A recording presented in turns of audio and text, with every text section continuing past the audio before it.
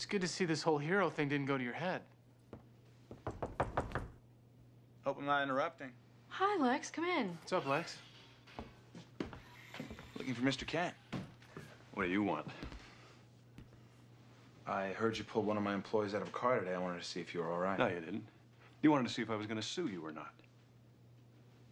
Of course, that would put an end to all my financial difficulty, wouldn't it? Jonathan, that's enough. No, it's not enough, Martha. You see, I don't like Lex Luthor. I don't like Lionel Luthor, and I don't like your friendship with my son. In fact, if all of you Luthors were to dry up and die, I wouldn't shed a tear. Dad, that's enough.